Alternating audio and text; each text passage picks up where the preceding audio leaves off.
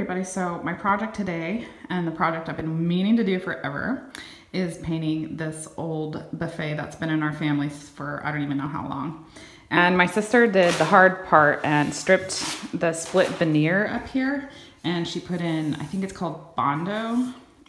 Not sure exactly what she did, but she's a miracle worker, and she filled it in and sanded it down so it's ready to go. I just need to clean it off and prep to chalk paint it all, and I'll do some progress updates. Okay, so I finished taking off all of the knobs except for these. I've just realized I forgot to take those off, but I brought down a screwdriver to do that real quick, but I took off the clear knobs so that I can paint the drawers, and I wiped everything out, and I wiped off the cobwebs underneath, and I found something. This used to be my mom's little sewing push pins that she used to use back in the, I don't know, like 80s, I guess. Look at that, I don't know. It's just memories. Speaking of memories, this buffet has been, like I said, in my family for a while, and it's the one piece that it's just kind of stayed with my mom, and then I took it from my mom, and it's hideous. I mean, it's absolutely hideous, and it needs a makeover really bad, and it kind of reminds me of my childhood, and the idea of like redoing my childhood, kind of like putting the white paint over all of the scars, all of the pain, and all of the work that it took, you know, to get it to this point. This is why it's been very motivating for me to do this buffet, and why I decided to keep it, because it just kind of represents me working on myself, and the time that it took, and also my sister helped me, so it's just like, it's kind of symbolic in that she helped me through tough times as well. So yeah, little sentimental piece right there.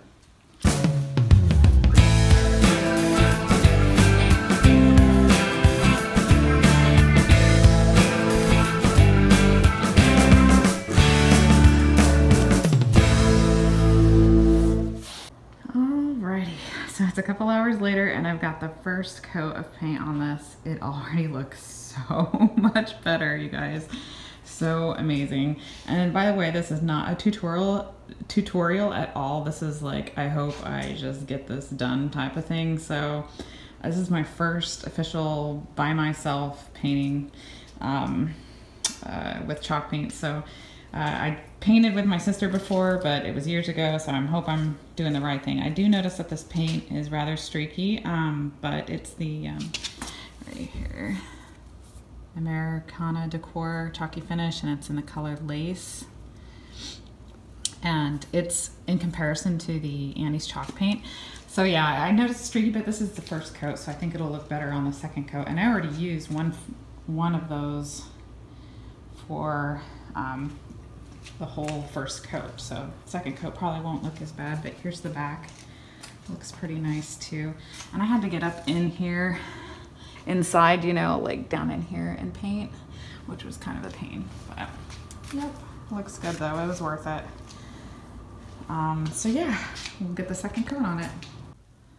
Alrighty, a couple hours later, and the second coat is finished, and it definitely took a lot more working in with the brush strokes and going over it maybe 2 or 3 times in some areas, especially like the cabinet doors and on top. As you can see, it's not perfectly covered or even on top, because my sister did her best to try to save this that had tons of water damage. So but that's okay, because I'm going to be putting mostly a runner over it anyway all the time.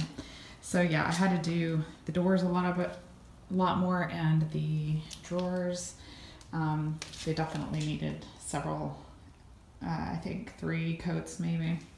So yeah, Annie's chalk paint is good. I don't remember having to use as much work, and it covered a little bit better than the American Decor paint, which is what I used. Anyway, now it's time to get the sandpaper going, and I'm gonna distress edges a little bit to give it a little bit of a, you know, like aged look, and then the wax.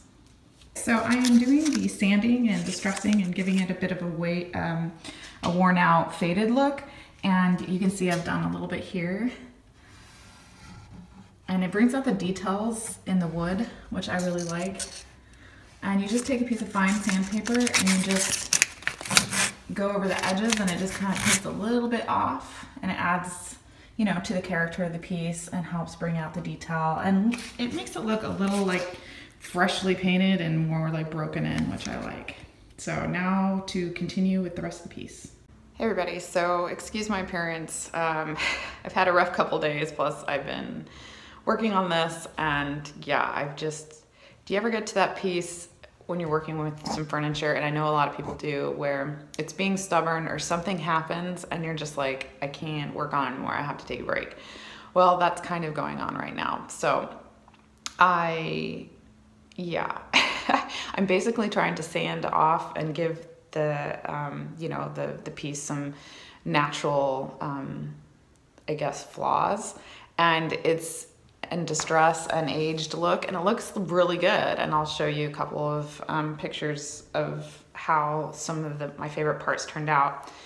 But one of the doors closed in the front, and I don't have the knobs on it. So I'm trying to figure out how I am going to get that open, and I've tried prying it open with a flat head screwdriver. I don't know what I'm gonna do. It's already kind of damaged the lower corner where I'm trying to get it open.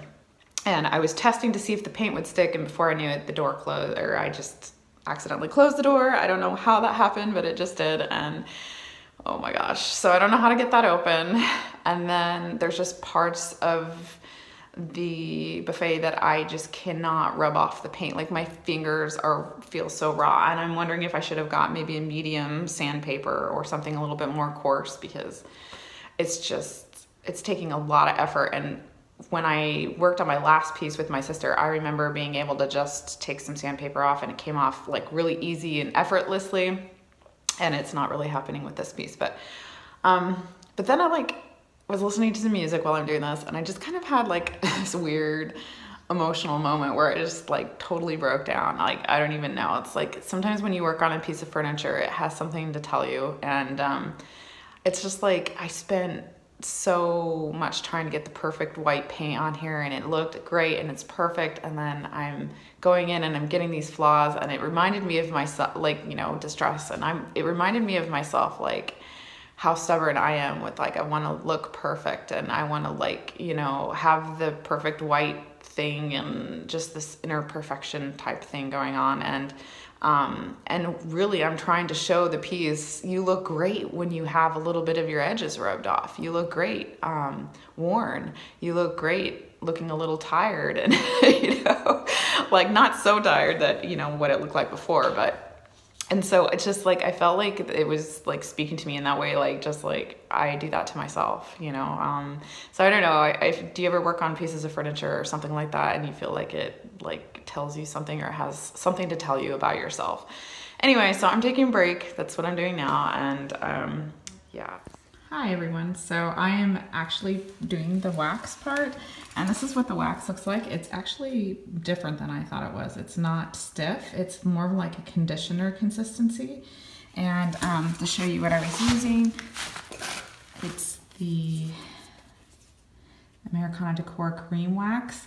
This stuff is super easy to put on compared to the other wax that I remember putting on with Annie's chalk paint. And you just dip it in here, and see, it just kind of has like a conditioner consistency. And as you can see, like I've used it here, and I've worked in small areas. You can see the slight color difference. It's like a little bit more just darkened here, and then it's a little bit lighter here. So when you do put on the wax or cream wax conditioner, whatever this stuff is called, it will intensify the color. And you just want to work in small areas, not like again, this is not a tutorial. I had to actually watch a video on how to do this.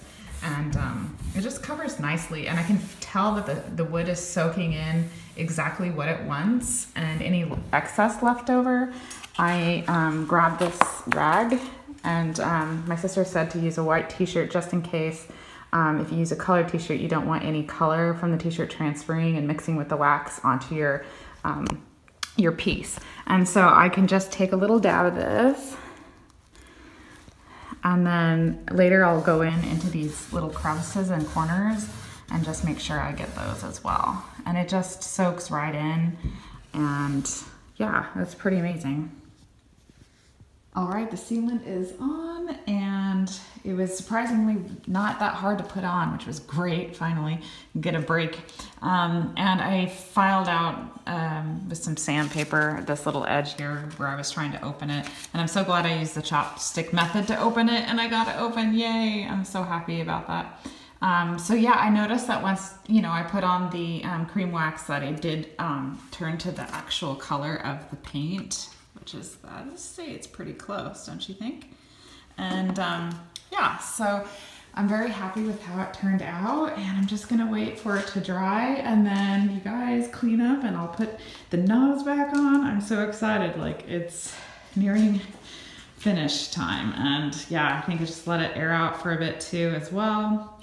And I am very excited that this is coming together.